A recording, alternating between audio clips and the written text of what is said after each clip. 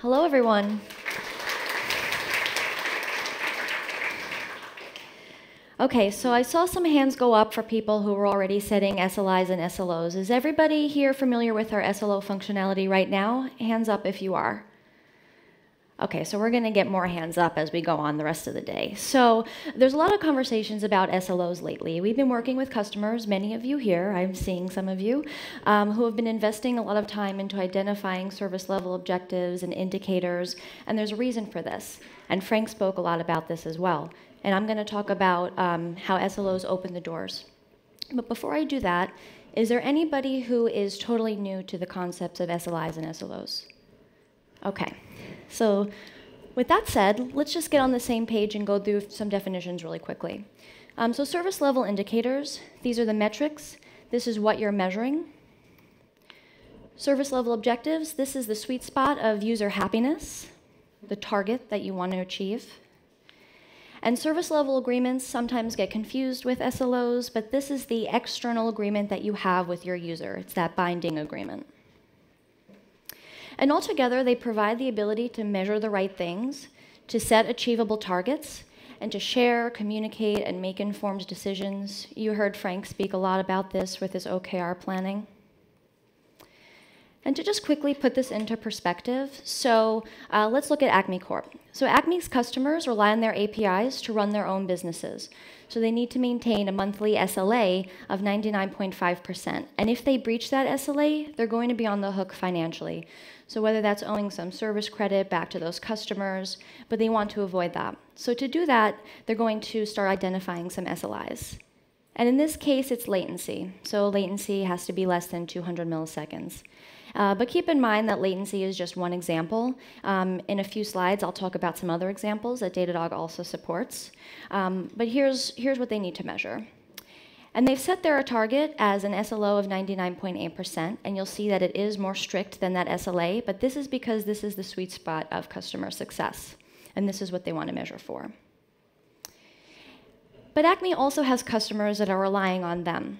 So we talk a lot about, okay, well, there's like finances on the line, you can't breach the SLA, but they also have customers that are relying on them, so there's more than just finances on the line.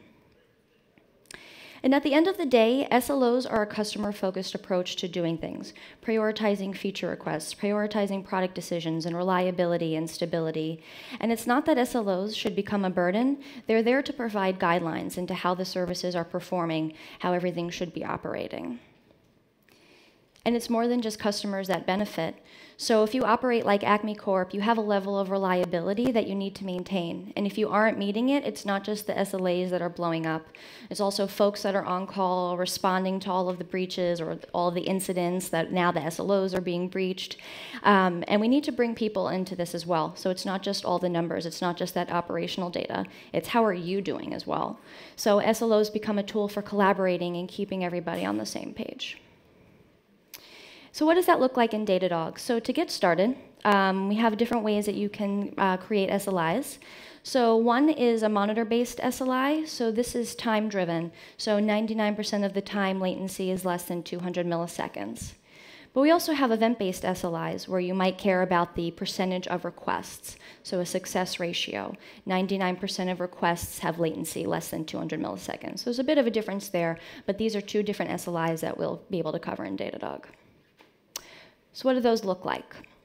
So looking at this is a Vennbased SLI and a visualization that you would get. So on the bottom, this graph is showing the good and bad requests, and I filtered it down to just the bad ones because if something is going wrong, I want to see exactly what is happening, and I can drill in from here. I'm looking at a 7-day window. I have a target of 99.9, but I'm currently at 99.965, so everything is looking good. And I also have the error budget. And for an event-based SLI, we're looking at this in the percentage of requests, or the estimated percentage of requests that you have that could potentially be error.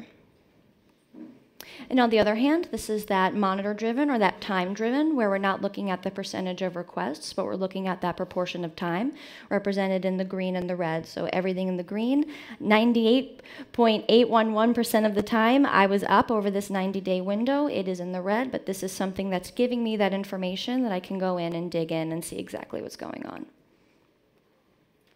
So I mentioned before that latency is just one example. We use that example quite a bit, but there are other SLIs that you can be implementing. So for response and request, storage, and pipeline, we'll be at our on-call experience demo station, and we can talk a lot more about this during that. So with views like this, and this is our service level objective list view, you can use this to communicate across the organization. So let's say that you don't care from one team to the next, you just care about your own team-specific SLOs.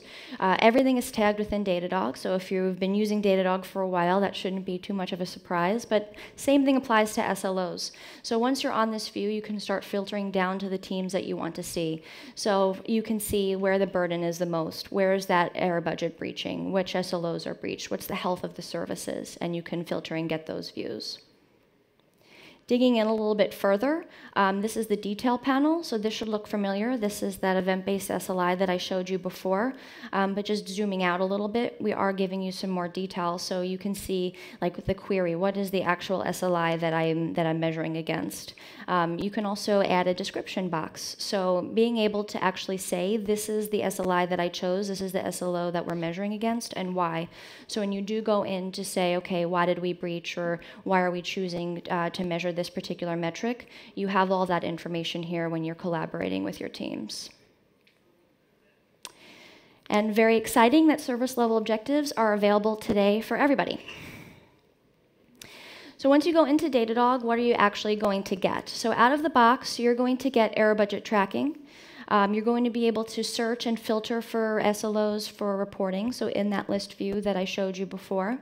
You'll be able to add a description and annotating like why those SLIs and SLOs were chosen. And then you'll also have an SLO widget, so you can add these onto your dashboards. Within Datadog, you can create SLIs or implement SLIs in various different ways. So with metrics, custom metrics, integration metrics, APM metrics.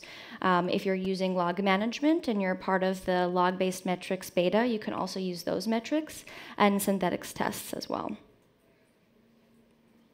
All right, so thank you very much. If you're joining the workshop, we'll be talking more about SLOs in the workshop and also at the on-call experience booth. Thanks.